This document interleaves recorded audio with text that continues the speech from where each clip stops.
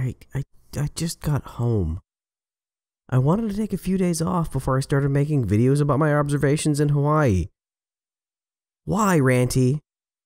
Why can't I just have a few days? Play the intro.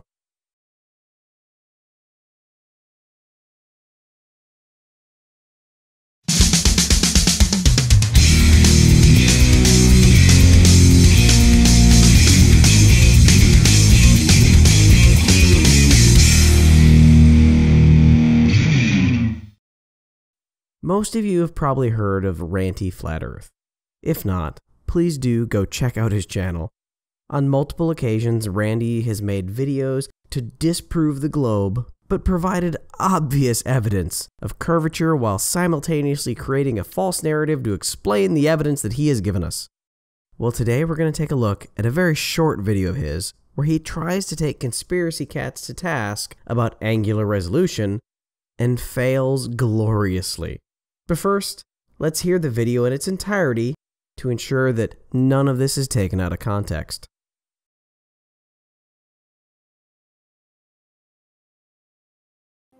So, when do two bricks become one brick? When they try to fill the same data point. In other words, when they both want more than 50% of their data in one pixel. The data for each is incomplete. It is missing. And so, as a function of optics, portions of the data from each brick is processed at one merging point. This is called the diffraction limit. Two lights become one light, two bricks become one brick, and at a bigger and bigger distance, two trees become one tree, and so forth. So let's listen to Conspiracy Catz to make sure that he understands this concept. Essentially, diffraction limit. When light passes through an aperture, we get a diffraction pattern. You know, the central disk of that we're going to call the Earth disk, and we have these areas of constructive and destructive interference around it. We get these, and light coming from any part of an object, not just the bottom, not just the top, but literally every single part of an object as it passes through the aperture is going to create one of those diffraction patterns. Now, if the diffraction patterns get so close that the first minima of one lies underneath the underneath the maximum of the next one, then you can't resolve them. You can't tell them apart. You can't tell that there's two objects are two objects anymore. They will appear as one object. So it appears that he does indeed understand that two objects will appear as one object when the diffraction limit is reached and breached. So my question is a simple one, really, to you conspiracy cats. Where in your sphere mathematics is this accounted for?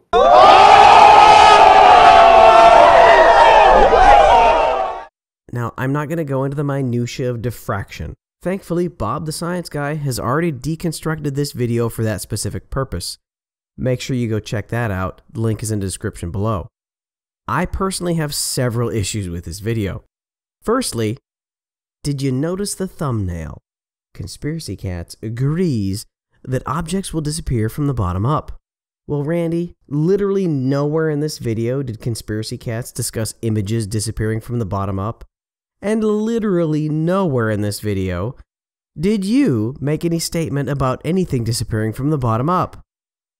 Sandy literally published a video where he and Conspiracy Catz agreed on what diffraction is, but then lies in the thumbnail to fool his followers. I even confronted Randy on this in the comments, and his response was a little underwhelming. Question: why did your thumbnail say that he agreed that diffraction causes things to disappear bottom up, but the video literally said nothing of the sort? Hello, my name's Ranty Flat Earth, and I'm here to tell you that it's exactly the same thing, but I termed it a little bit better, because as you can tell, CC and I like try to use fancy words and say as little as possible. I just say it so we can cut through all the nonsense speak. Well, Randy, you aren't starting out very good, man. If you need to blatantly lie in your videos, maybe you should go back to just making observations that prove the globe. The second issue I have with this video is the conclusion that Randolph draws from his flawed thinking.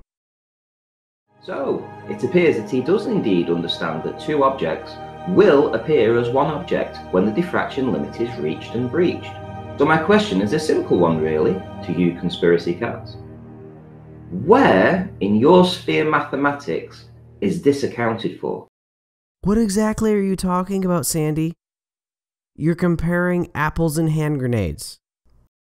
Spherical geometry in no way relies upon any form of optics. It is purely based on the geometry of a ball. So to make you happy, maybe we should add the diffraction limit to the spherical calculator. But Sandy, what baseline should we use? The diffraction limit of the human eye?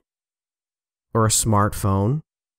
Or one of the 5,000 other commercial cameras sold around the globe? Or a telescope? Or maybe even your own personal P1000? Which should we include in this mathematics, Randy?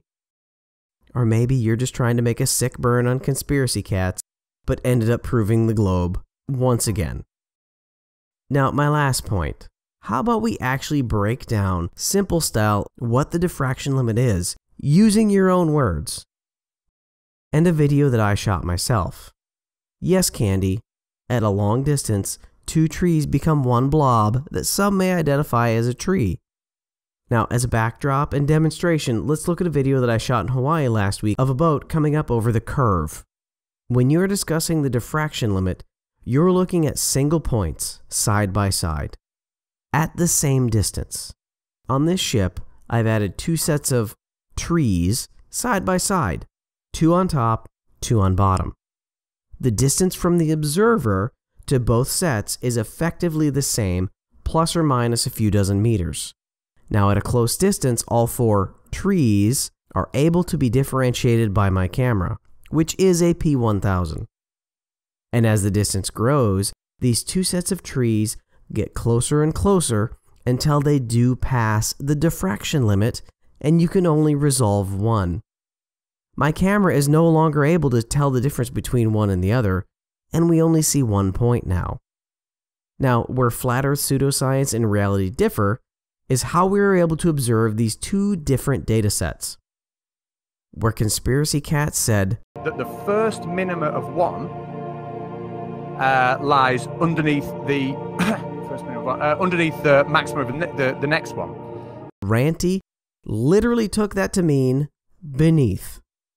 As in, the trees on the bottom disappear before the trees on the top because they're beneath. Which is one of the most disingenuous, if not dishonest statements I have heard in a long time.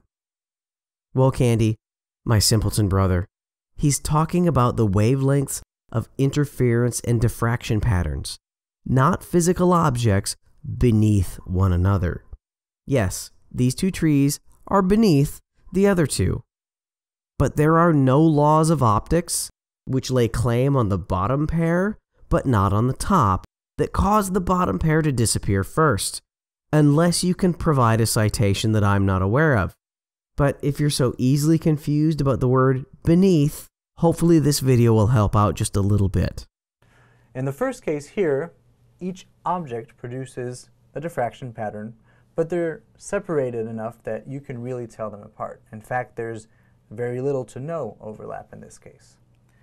In this case here, however, the diffraction patterns are so close to each other that it just looks like there's one blurry pattern and you're not sure what you're looking at.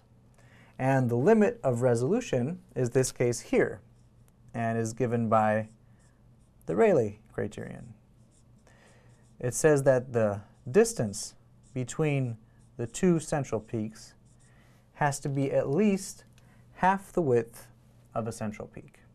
In other words, the central peak here must be right above the first minimum of the other peak, and vice versa. The maximum here of this central peak has to be exactly above the first minimum of the other diffraction pattern. And if that is the case, then both patterns are resolved and you can tell them apart. You see, Randy, when discussing the Rayleigh criterion and smart people using the words above and below, they don't mean physical objects above and below. Both sets of trees are affected by the same principles of optics. The bottom two disappear because something is physically blocking them from my camera and we're not able to see them. And that something is what here in the real world we like to refer to as curve.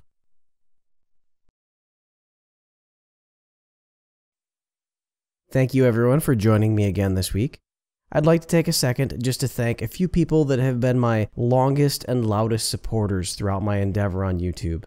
Dan Champion, Farmer's Boy, Alan Evans, Terry the Kiwi, Bob the Science Guy for giving me my first plug and the biggest boost of subscribers I've had so far, Linda and Mike Bertelson, Heat Shield, Kristen Frost Laser Beams, and Arctic Haze. And there's been many others that have been following me along on this adventure. Thank you so much for believing in me and giving me some of your time, because I know how valuable it is.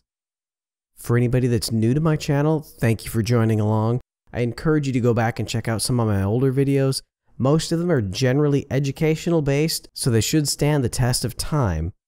If you haven't yet, please click the like button, subscribe, and if you think I'm worth it, leave me a comment and share with a friend. As we move forward over the next couple weeks, I have several other observations from Hawaii that I want to make some videos about that I think are going to be pretty good. And obviously, we've got the conclusion to the Cavendish experiment. Expect an update video on that soon. Thanks for joining me, and as always, stay flat.